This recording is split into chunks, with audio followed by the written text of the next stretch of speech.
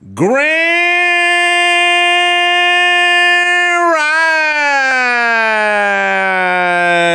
Rising, my friends. It is another day. We're at the end of the week. End of the week in this month. Okay. Know everybody been having a good week. We've been getting there, learning, seeing the world grow, moving. It's been some bad times. If anybody's in the Louisiana or in the East Coast, you know, our hearts are with you. We're please be safe. You're probably not watching this right now. You know, get somewhere and do what you need to do when you come back. We need to focus on rebuilding, and we need to probably be thinking. The country needs to be thinking about a better way of dealing with these. Used to be like once in a century. It's like once a year. Probably be soon once every couple months events. Crypto market looking good. Bitcoin up to 49,314. Ethereum was a little bit higher. Had broke 3,800, slightly under now, $3,792.87. Cardano had an all-time high. Believe we'll be getting to that a little bit later. It's down a little bit now to $2.95. Binance coin, $4.82. Oh, sorry, not cents. $482. I'm thinking in my head like, oh, come on, man, let's put together the stock list, buddy. You out here tripping. My bad, y'all. But you know, we'll figure out. You know, right now it's just me, so I'll just in terms of like, I guess what stocks I'm interested in looking at and keeping track of. But there's no problem with that. XRP $1.25. Doge lost its little bit of gains, back down. Hey, look.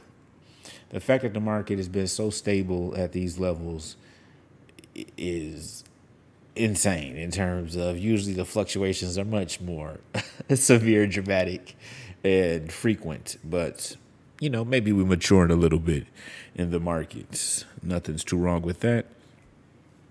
Now, one thing that hasn't been slowing down for a second has been Solana. Let's give up the clap for Solana. At almost 20% on the day, $132.49.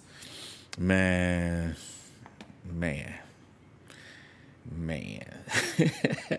Anything else doing as well? Avalanche been doing well for a while. Avalanche is up mostly today in the past week, though, $46.50. You see any of the DeFi coins. We got Aave at $401.16. Pancake Swap, $23.46. Pancake Swap, the one that's taking a hit over the week compared to the others. IOTA had a pretty good day, up almost a third to $1.52. Just keeping an eye on things out here, seeing who's making money or not. Oh wow! So I know everybody doing well. It's the end of the week. Prepared. We're going into the weekend here. Some people are going to have Labor Day off in the United States and be safe. You know, we still have in the midst of a pandemic, and I don't even know what wave we at this point. There's been an undulating wave, it seems like. Just be safe, be smart. Keep yourself in a good place so you can, you know, we got work to do. No time for no rest for the well-meaning. With that, we're about that positivity. You see, I got it popping yesterday and go keep that up, which is find someone in your life that has their soul has called out to you and sought you out when you were at your lowest point, and they brought you in and energized you, put that battery back in your back and sent you on your way. And now as you go through your day, you don't even say, look back and be like, thank you. You know, I may have said it once or twice, but you need to be saying thank you to this person on the internet via this channel.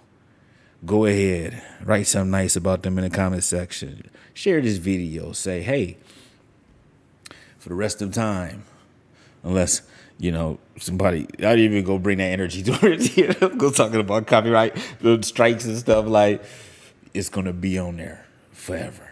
And everybody will see what I wrote. But I can't wait for the weekend, everybody. I mean, I can't wait for every day. So what are you going to do? Had a great day today. You know what I mean?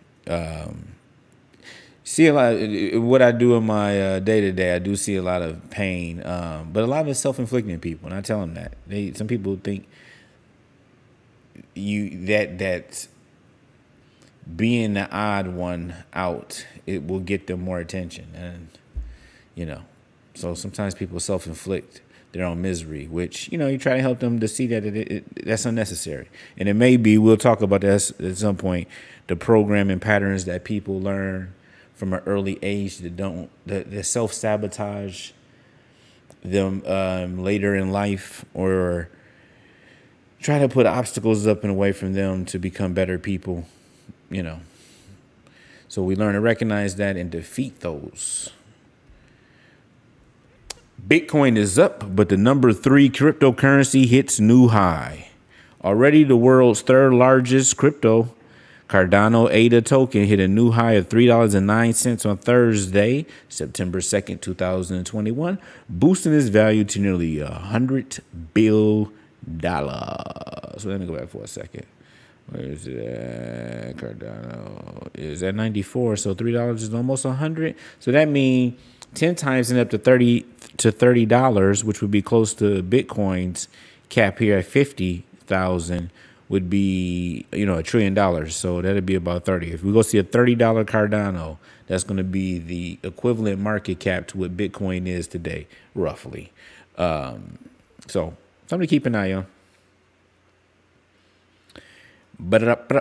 Growing interest in non-fungible tokens and smart contracts is fueling a comeback among some of the top digital currencies. A smart contract is a computer code stored on a blockchain that runs when predetermined conditions are met. It can automatically monitor, execute, and enforce a legal agreement. All participants can be immediately certain of the outcome without any intermediaries' involvement. So basically, and that's one of the words that I had to understand in crypto that at first felt weird, but once I understood it, I was like, oh my gosh, it's the best ever. It's trustless, meaning you don't have to trust the contract. It's going to do what it was said to do. You don't have to worry about somebody waking up and changing their mind, or having debt and debt being, and they're going to steal this money to pay for that. Cryptocurrencies and these smart contracts are trustless. Once you have set it and agreed to the terms of agreement, and you send your money to the address, the other party sends their, whatever you guys are agreeing to on there, it's in code now. Now, of course, the code has to be written correctly, but that's like anything in life. So an NFT is a unit of data stored on a blockchain that certifies a digital asset like a photo. So one of my peeps who listened to this, said, "Hey, talk about CryptoPunks." So CryptoPunks are NFTs, and what I'm not going to go too in depth in them now because we got other stuff to talk about. But the long and short of it is that some of the first NFTs were these things called CryptoPunks. They were digital. Some people had made digital art, pixels of these characters, and there are thousands of them, right? This was about 4 or so years ago. And they just been getting traded back and forth over those 4 years. Now they're selling for, we talked about Visa bought one. How much was it for? A couple 100,000? I don't think it was a couple million. I think it was a couple 100,000 or so. But they're selling for hundreds of thousands. So, and there were thousands of them, like, 7,000 or so. I don't know all the details. And so, and they're like, oh. So I just understand they'll be thinking like, okay, NFTs are going to be huge, are going to continue to be huge, even beyond what we're imagining now. So, I was just thinking, somebody who's creative in art, get them making some little digital art pieces, mint them to the blockchain, start the process of them sitting there. It'll be about time, quantity. It'll be about time and quantity. There also, I saw some articles, and we may talk about it at some point, how they're going to change the music industry, because now the artists can definitely make sure they're getting paid via the blockchain off of their music, as opposed to trusting these third-party directly these streaming services about the validity of how many plays they got. you know. Cardano, and why Cardano is pumping is because they are about to have a hard fork to the Alfonso fork, which is going to initiate its smart contracts, NFT, DeFi space. And it's like, I think September 12th, sometime soon, couple days, a week or so away. I mean, a little bit more than a week away, but it's coming soon. And Cardano, I mean, we will see. We will see what will occur. Now, this is interesting, and this is what I talk about there. You know, I spoke about he has Moxie. Champing Zhao, that's how you name, Champing Zhao? Binance CEO said that he thinks definitely that Binance, also known as CZ, we'll go with CZ. Our guy CZ here, founder and CEO of the world's largest cryptocurrency exchange, Binance, has revealed that his U.S. platform plans to conduct an initial public offering within the next 3 years. Binance US is just going to do what Coinbase did. Now, could he just be, of course, he's just talking big, but you go back it up, that becomes, you know, a different story. While Binance is mostly a global entity, various local regulatory restrictions prompted it to launch a strictly American arm in September 2019. And they still now being under investigation, possibly going to be sanctioned until they pay the protection money to the individuals who just are doing their jobs to protect the investors. Consequently, Americans were ultimately barred from using Binance's global platform last November. Currently, Binance US is available in most, but not all, United States, as the service is still out of reach for residents of several states, including Connecticut, Hawaii, Idaho, Louisiana, New York, Texas, and Vermont. Texas to be about freedom, show be controlling what everybody can say and do. You know, you would imagine that but they definitely, there's a lot of grifters. It's a lot of grifting, not that intelligent grifters as well, but you know, so it'd be, you know,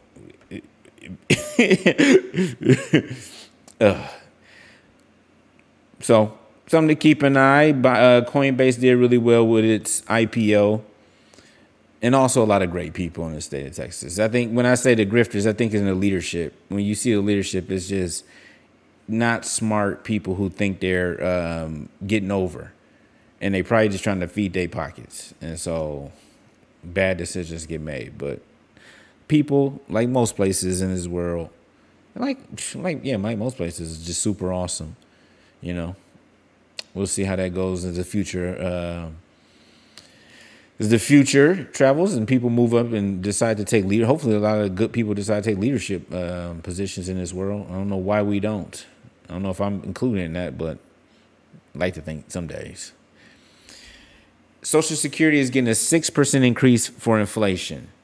So what does that mean? And they say, why inflation's 6% cost of living increase? So a 6% cost of living increase for Social Security this year. Remember we talked yesterday about inflation is usually 4% a year. So even when you're Social Security, they can't just say, all right, the same money we gave you this year is the same as, 10 years ago, because even government, I'm sure they did that for as long as they can get away, as long as they can get away with it. But even the government knows that inflation occurs and you have to do something about it. This year, Social Security is getting a 6% increase. Why? Oh, I wonder why. Oh, wait. This may be the one. Oh, no, it's the other one up in the future. One of these, the computer is a long story, but I'm not going to go into it. I'm about to read something from a different place as we go into it and blabber my mouth about it. So consumer prices in July were up 5.4% year over year. Inflation, they think rising prices in 2021 are another factor. What else are they trying to say? That the increase in Medicare Part B premium taxes and just rising prices. So that is really the cost of inflation, is that You say, okay, when I say your $100 is now $94 this year. Or say if they just even did it just to match inflation, and they gave everybody 6%.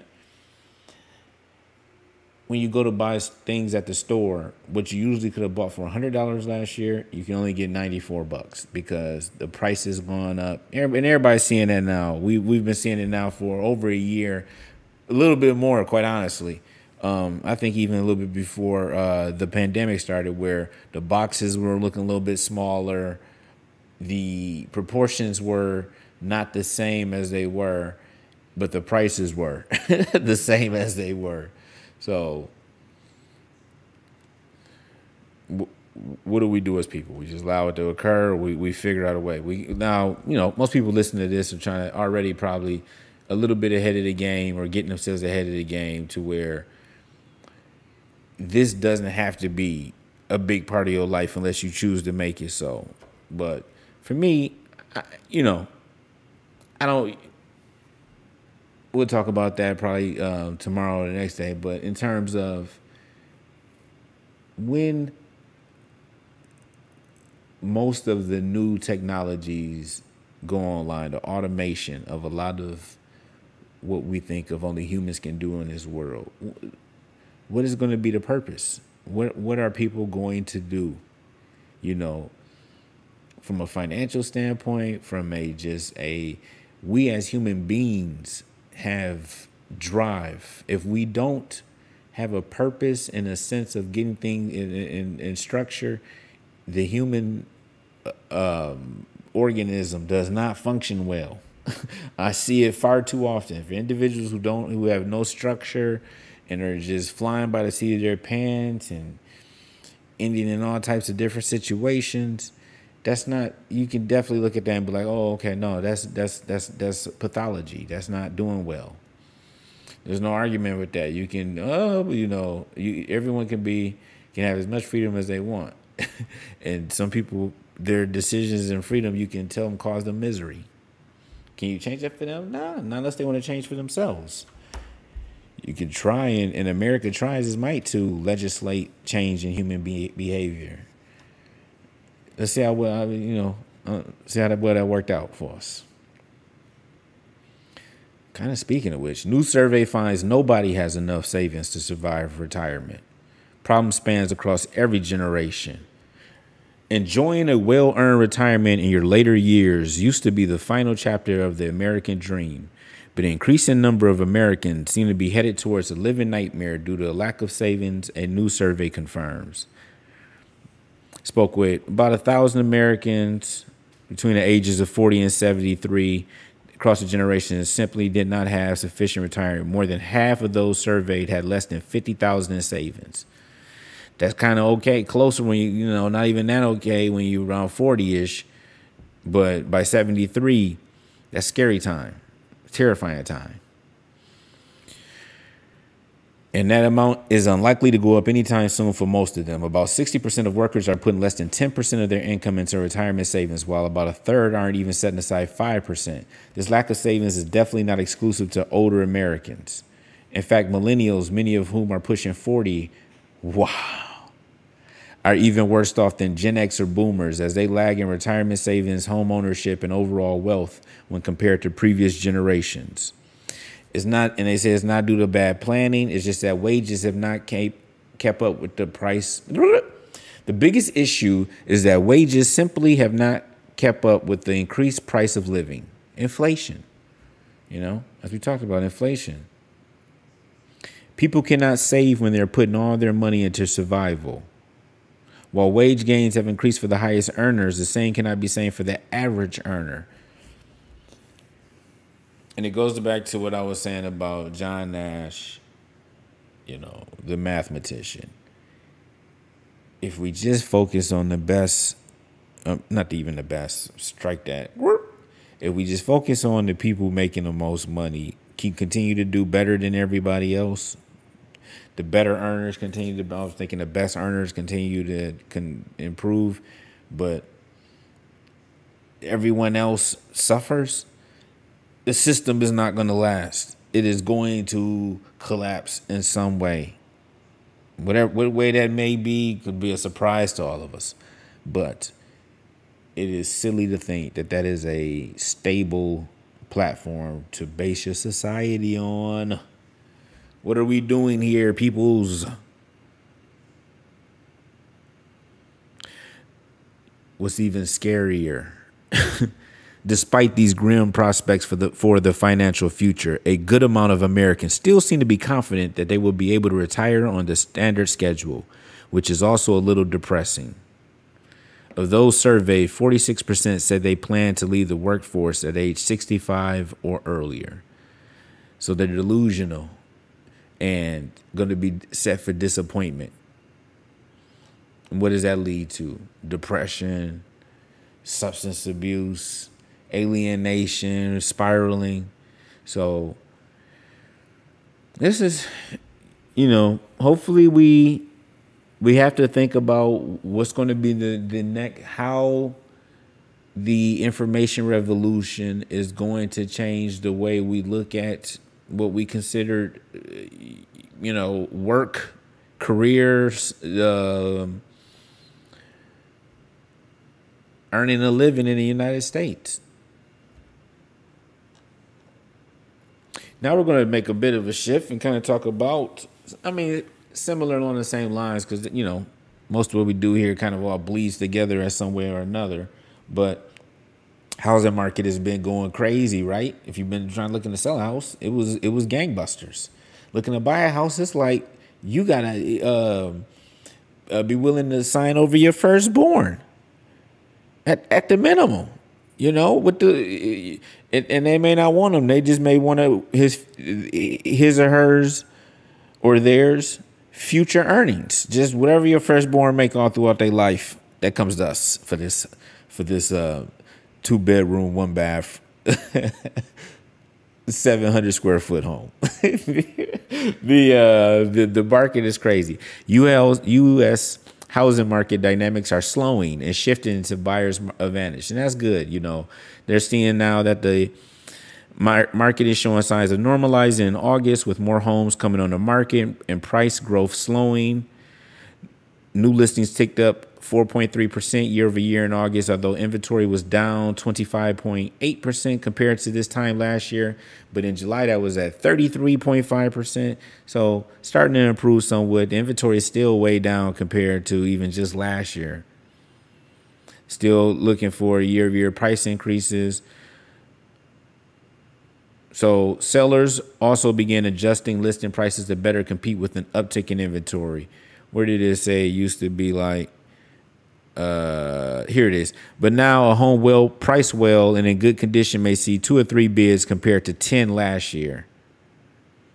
For sellers not seeing as many offers, it may be worth revisiting pricing strategies as buyers continue searching for homes that fit their budgets.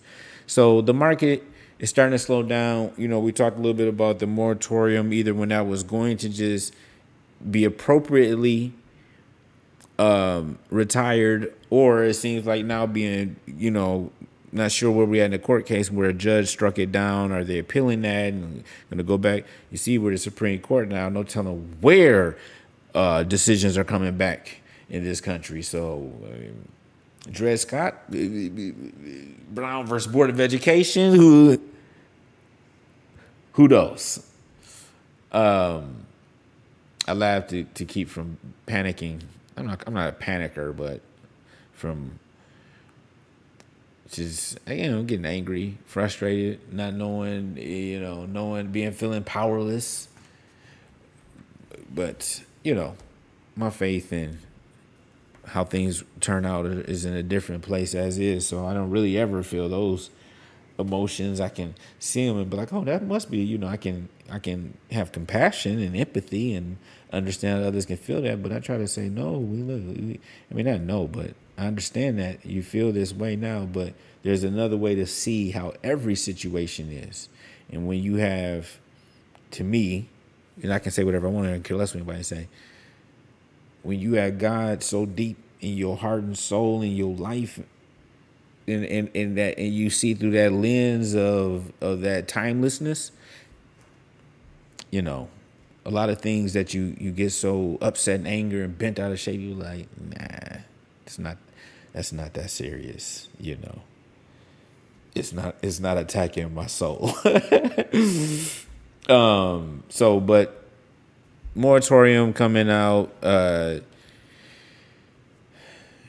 being some of the we saw the lumber prices coming down, the prices for goods, the supply lines picking up. You know, these things in the next, probably going to be in the span of a couple of years, quite honestly, are going to start to see a normalization of prices. And speaking of which, hold on.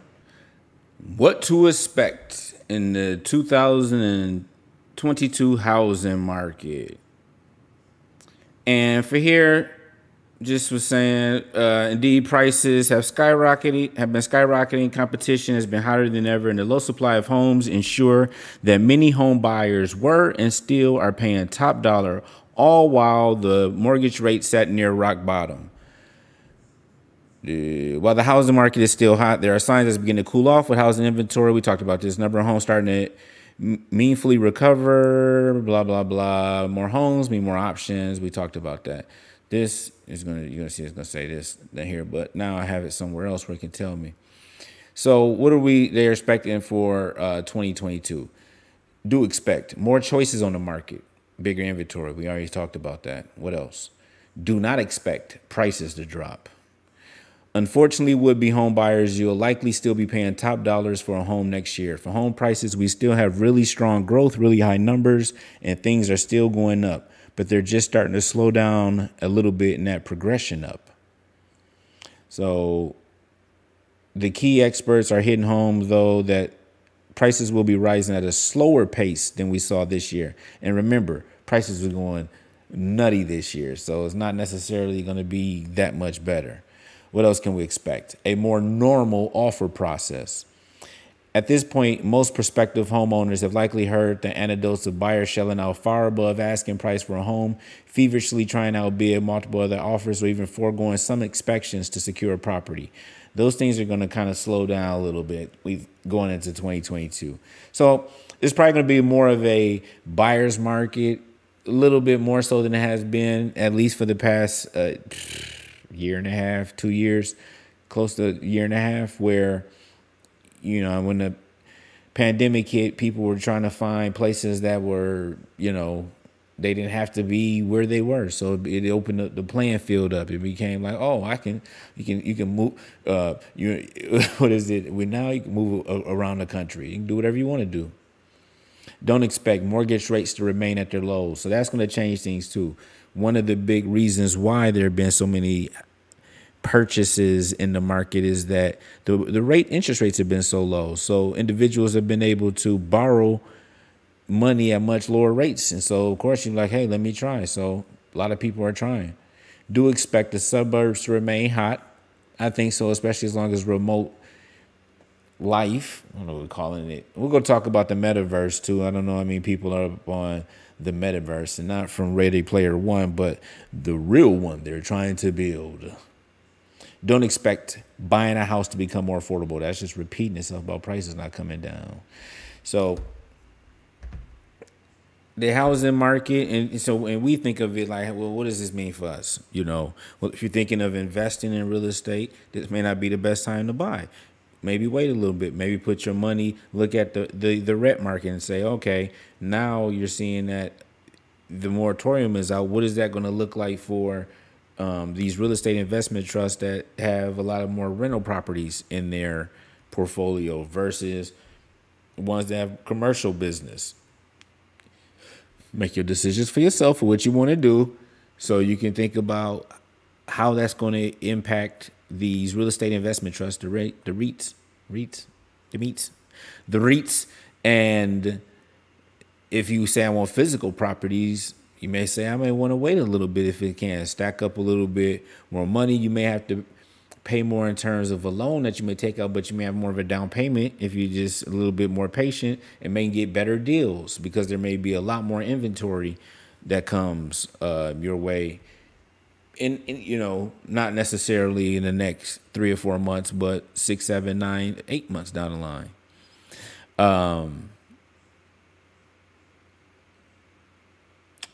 You know, real estate, you people get really, really rich from real estate. So, you know, one of the diversifications, if you, as long as you know, say you start making money at your job, then diversify that money into stocks and cryptos, real estate, art.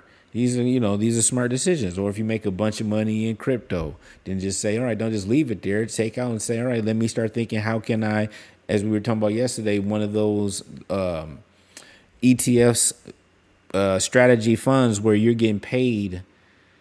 You put, your money in there, a fair amount. Say you made, I made 50,000 in crypto. Wow, I hit the lotto basically. I got lucky. Well, then look, maybe you want to spend some of that money, take some of the money out, but half of it, 20, 30 of it, you may want to start to put in one of these strategies and building up to where you're getting those dividends and then just compounding on itself in the future where, you have, 500,000, 750,000, from, like I said, the future.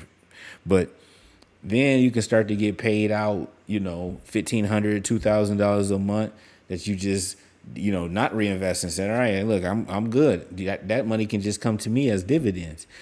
But for now, especially if you're younger, you reinvest it and let the compound interest grow to that point. That's how you go faster. But I'm not going to keep you guys long. I love you. You love yourself. God loves us. And that is all that matters.